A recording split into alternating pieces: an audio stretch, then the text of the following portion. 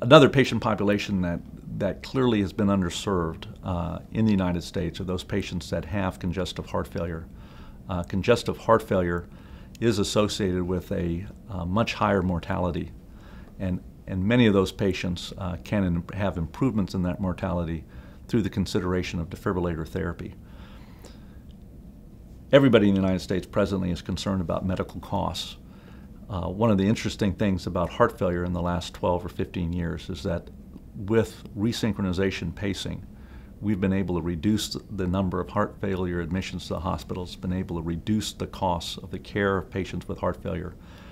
and even more importantly from the patient perspective, have been able to restore them a much better quality of life in many instances. You can take patients that have class 3 congestive heart failure, being severely limited by their heart failure, treating them with an electronic device, a resynchronization defibrillator or a resynchronization pacemaker,